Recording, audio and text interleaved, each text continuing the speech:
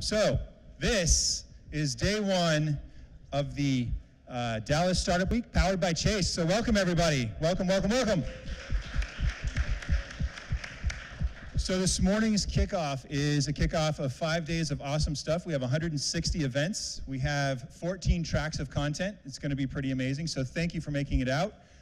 This is an event that is a lot more than just downtown Dallas. This is about our region. This is Fort Worth, this is Arlington, McKinney, it's all of them. And so we have a bunch of speakers up here that are going to give us a little bit of insight into why the region is the best for a company, to create a company. But first, I wanted to thank a couple of people. Number one, Chase, thank you for being our title sponsor this year. Again, they came back the second time, so thank you for that. Downtown Dallas Inc., Vela Wood, Touch Titans, Dev Mountain, who is that?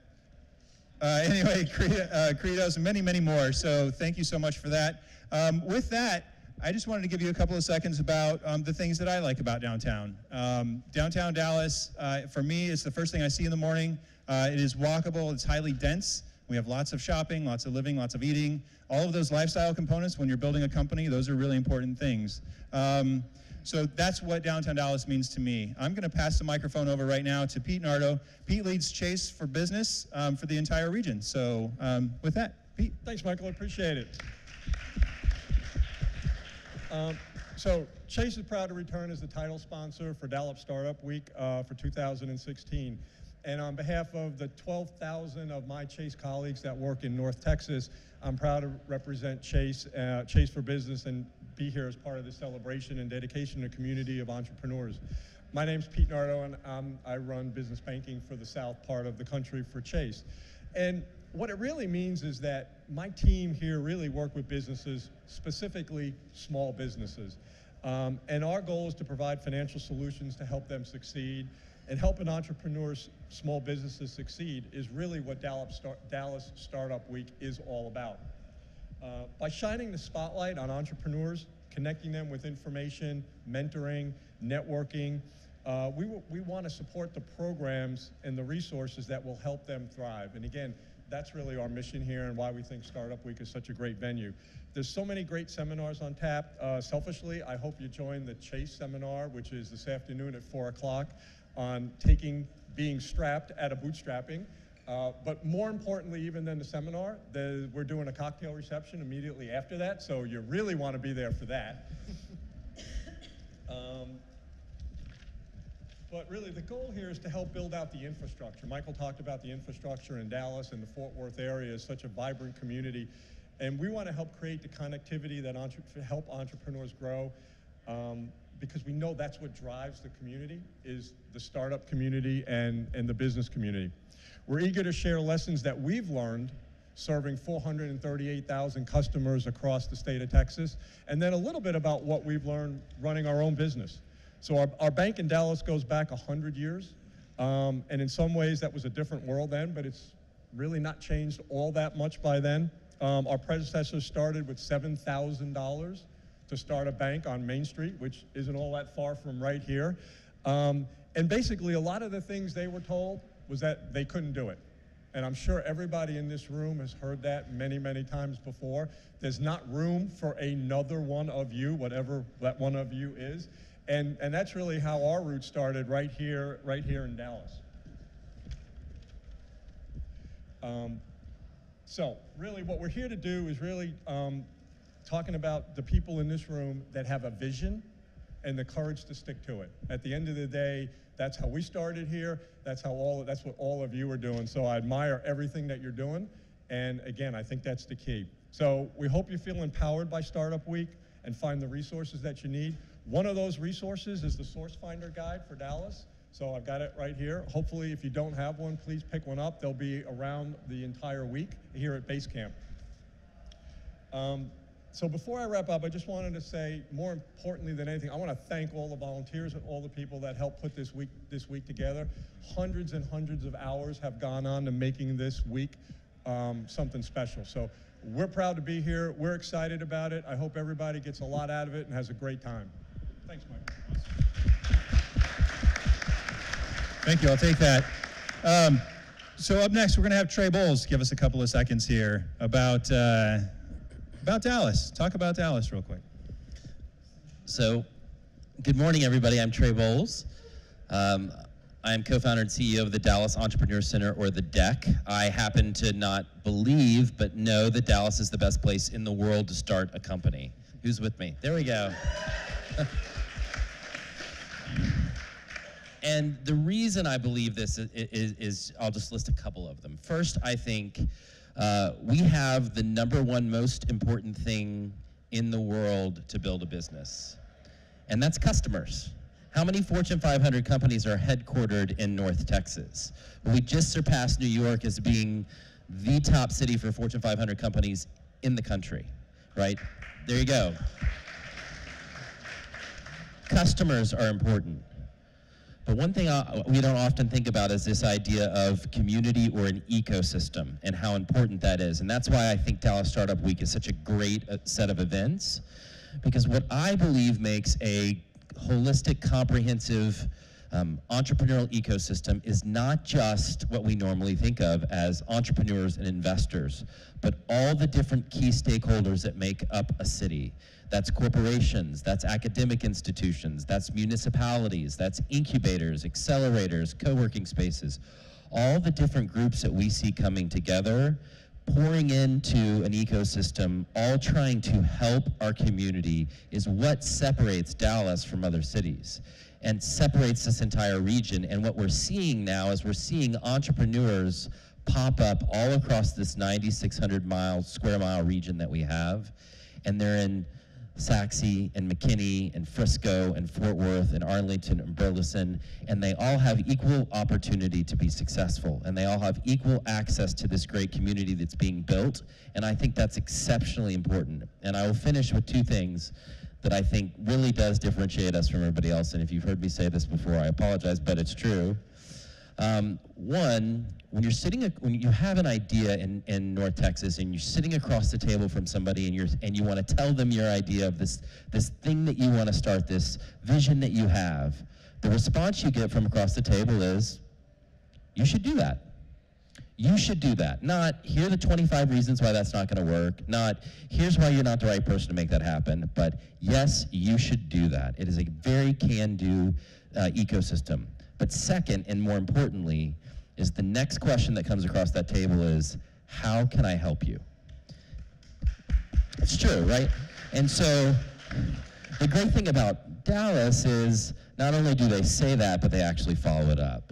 So when you think about this concept of entrepreneurship being this, to many of us, a cliff that we're sort of standing on the edge of, looking over into this abyss thing, should I actually take this step? Should I jump into this unknown area? Well, what we have now in Dallas, because of things like Dallas Startup Week and all the great groups that exist here to support entrepreneurs, is that as we edge up to the edge of this cliff and we look down into this abyss, there's several thousand people down there saying, go ahead and jump, we got you, right? We are helping entrepreneurs be successful through mentorship, through acceleration, through corporate involvement, through academic institutions, and on and on and on. And don't ever forget, that's why we have a huge advantage over anywhere else in the country to help people start businesses.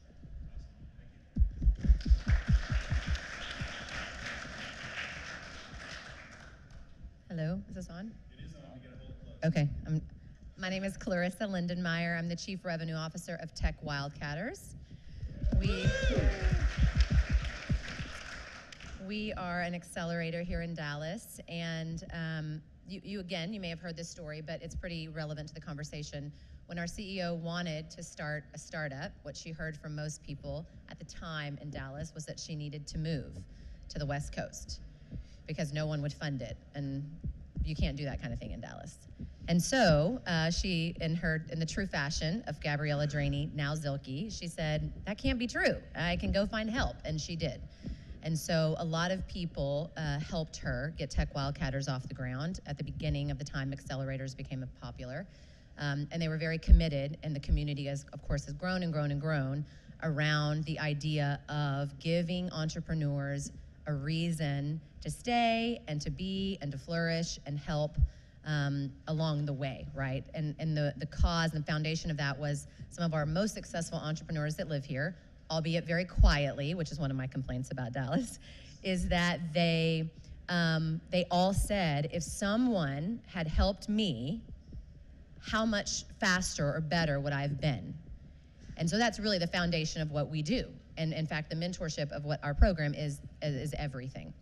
So I move on to say that I read a quote this morning that said, a mentor once told me, powerful people don't need to explain themselves.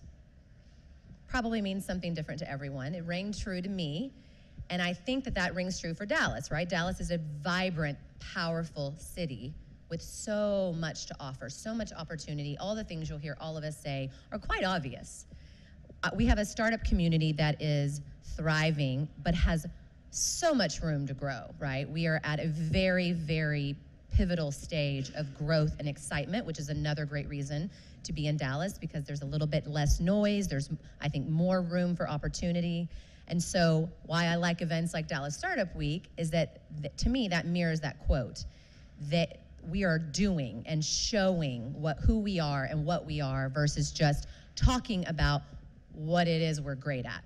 And so this is proof, right? Pulling this kind of event together a second year in a row. And as a person who does some events, it is a gigantic undertaking, and it gets a lot of amazing people in the room, which is to my third point. I love Dallas for the sense that there's so many different kinds of people that you can meet. There are people in the startup world and in the tech community that you need to know, especially if you're a tech entrepreneur, and that's great. But I will say all the time, get outside of your bubble. Go to the art museums, meet with corporations, go to other places, maybe even go to Frisco or Fort Worth or Denton. Nancy, where are you? And so get outside of your bubble and see what our Metroplex, right? Because it's a huge Metroplex, and that's really the strength in what we do. There's so much out there. Talk to people with fresh ideas that don't do what you do every single day, that challenge you, and really together you can innovate.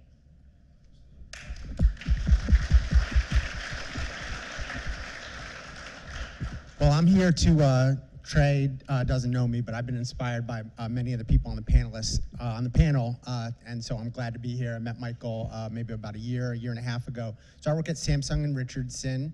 I run the virtual reality business for Samsung, and hopefully you've seen Lil Wayne and Wesley Snipes in the commercials. I didn't have that, creative genius to put them there, but when you're working virtual reality, it's an emerging medium, and yeah, there's big companies making headsets and hardware, but the content and the use cases for it are really coming 100% from the startup community. And so when I started working in this product, I said, well, I need to go out and meet some companies. And 14 years in wireless, I had basically no professional reason to go meet startups. But virtual reality sort of forced my hand. And so what did I do first? I went to Silicon Valley, and I went to a virtual reality meetup there and was really welcomed, and it was a great experience. And then I went to Michael's Open Coffee Club. I met the Dallas VR community. And I found a really amazing, welcoming community, just like what you say. And then what I've seen as this world has grown up and matured is actually Dallas is extremely prominent in the virtual reality community and the virtual reality startup community. And I think it's unknown to a lot of people. Maybe it was even unknown to Michael at one point. So of course, John Carmack, the sort of genius BAFTA winner, guy who put Oculus on the map, he's here in town. But Oculus has worked with about 8 companies to launch different Gear VR applications right out of Dallas. Not funding them, just supporting them, developer relations, that kind of work. Playful up in McKinney was funded $25 million. They're one of the 2 launch titles for the Oculus Rift. RealFX does Lionsgate's virtual reality experiences. Groove Jones, also in Deep Ellum, just did an amazing piece for McDonald's. Immersive Media and Big Look 360 shot the NBA All-Star game for Samsung in 360 degrees. And those are all Dallas companies. And it's amazing to think of how big Dallas is in the VR space, and all little small companies, and really unknown because we're still sort of getting to be known in the space, and so I'm really just glad to be invited to come and have this experience with you all. But I did want to say that what Trey says, I've observed it to be true. I've been inspired by what these guys have been doing to build up the community, and really glad to be here.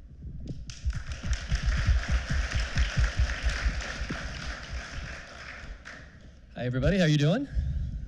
Really, how are you doing? Woo! Okay, good to see you all. My name is Eric Griffin. I'm the Director of Research and Innovation at the Dallas Regional Chamber.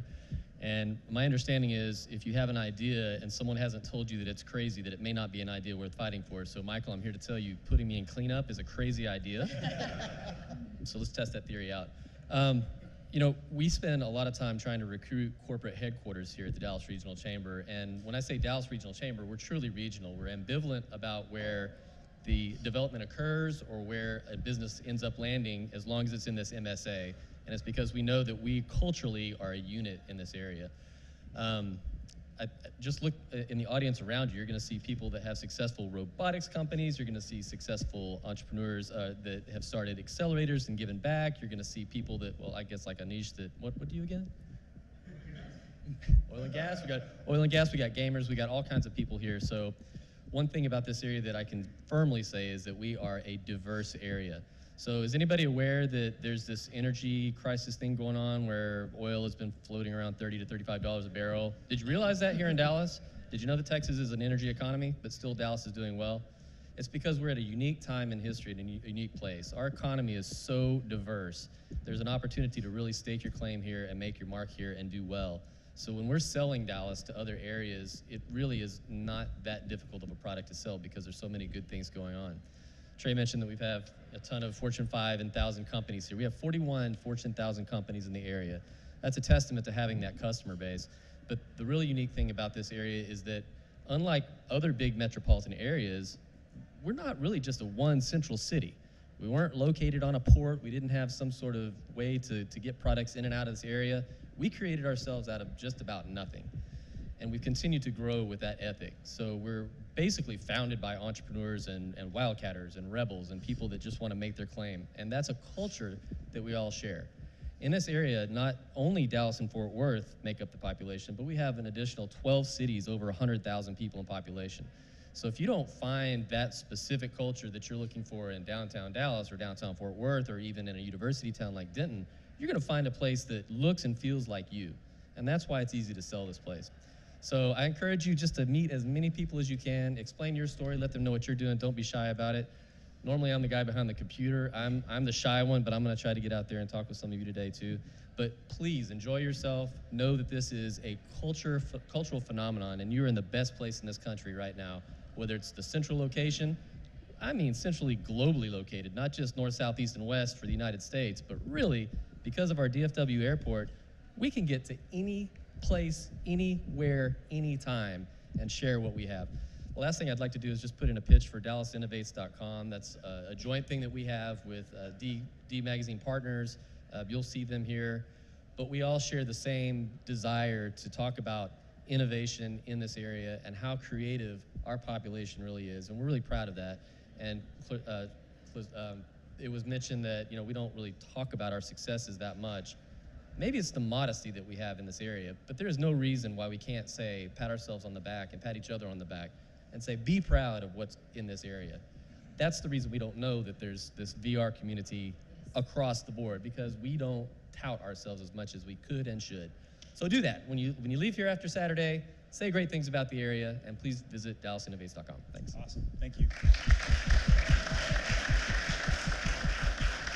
So Pete, you mentioned it earlier. A week like this doesn't happen without a lot of people putting it together.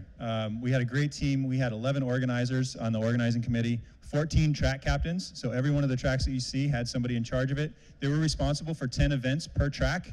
That gives us over 150, but we have 160 tracks on the schedule. I'm sorry, 160 sessions. I'll get it out of my mouth here in a minute. But anyway, there are 70 volunteers. Right? 70 people have given up their time this week to help you find your way around the place. So be sure to acknowledge them. And then Sarah was the ringleader this year, so. And she ducks out. She hates it when I do that. She really does. Anyway, I just wanted to give an acknowledgement to the team and also to the panel. Thank you so much for coming together last minute. You all did a wonderful job. Thank you, Chase, again, for coming back this year and helping us out. And that's all I have. Thank you very much, everyone. Thank you so much.